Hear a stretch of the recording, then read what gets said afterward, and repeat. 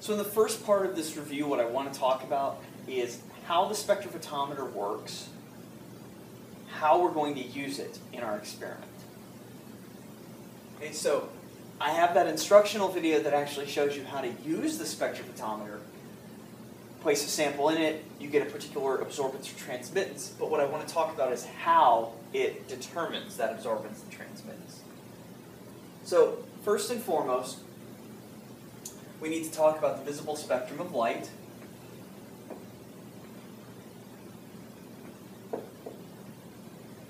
Okay, this is one that you've probably learned several times before. Roy G. Biv. Okay, violet, blue, green, yellow, orange, and red. Okay, so these are the colors of light that we can actually perceive with the naked eye. Anything beyond violet of the visible spectrum of light, so anything that has a shorter wavelength than that, or anything that has a longer wavelength than red light does, we cannot actually perceive. So infrared light, microwaves, radio waves, we're not capable of seeing those. When we come out over here beyond violet, if we talk about ultraviolet light, X-rays, or gamma rays, they have very, very short wavelengths, and we also cannot see those. But this particular light here, the visible spectrum, we can perceive. And what you need to know about the visible spectrum is that it is of a variety of different wavelengths. So light, of course, travels in wavelengths, or in waves, and those waves can be measured based upon their relative wavelengths. The longer the wavelength of light, the lower the energy. Okay, so in the visible spectrum of light, red has the longest wavelength, which means red also, light has the lowest energy.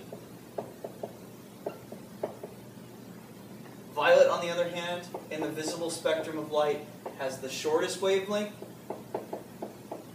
and it has the highest energy.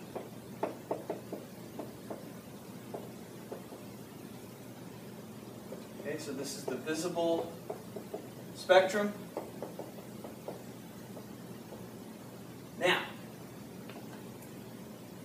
objects that we come into contact with in everyday life, and molecules that exist inside of cells and in any number of other objects, have the ability to absorb certain wavelengths of this visible spectrum of light, while at the same time they have the ability to transmit other wavelengths. So if we perceive something like my shirt, it's red, my shirt has the capacity to absorb some of the colors in the visible spectrum of light and the wavelengths that correspond to those colors. However, it also transmits red light, which is why it appears red. So it's not able to absorb the wavelength that corresponds to red light very well.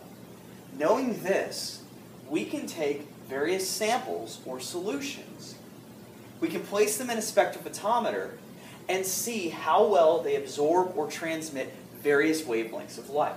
And that's exactly what you did in your particular exercise. Okay, so we have a spectrophotometer.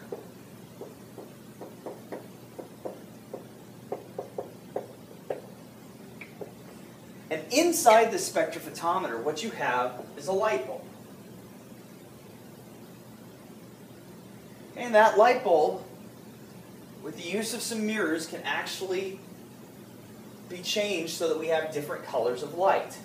So this light bulb is going to give off some color of light of the visible spectrum of light. Okay? Red, orange, yellow, green, blue, or violet.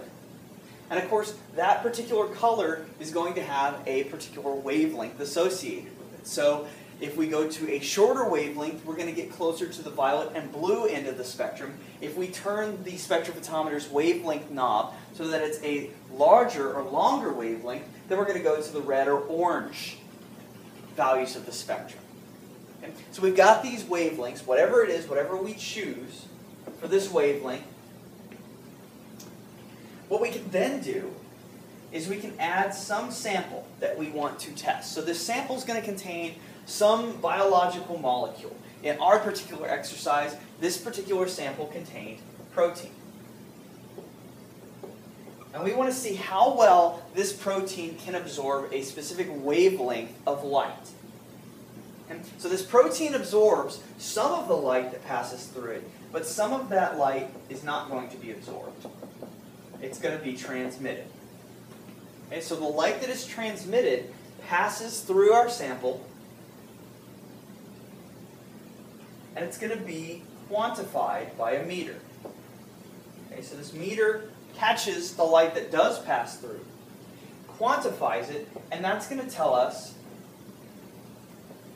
the amount of light that was absorbed and the percent of light that's transmitted. Okay? The percent of light that's transmitted is done out of 100%.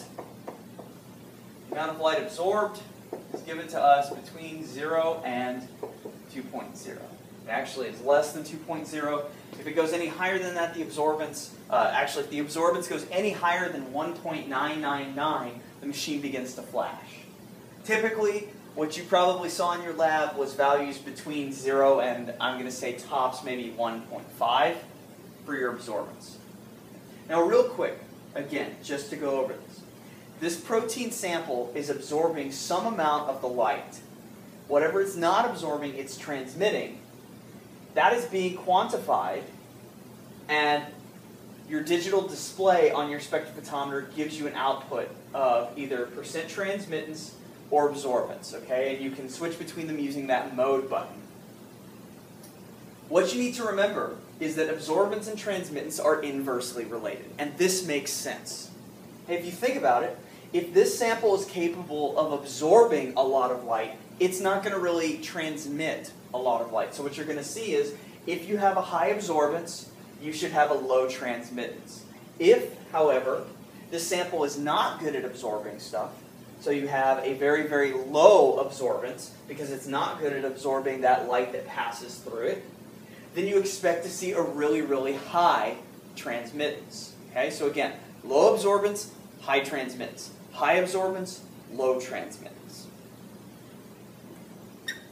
So that's the general concept of what we're doing in this lab.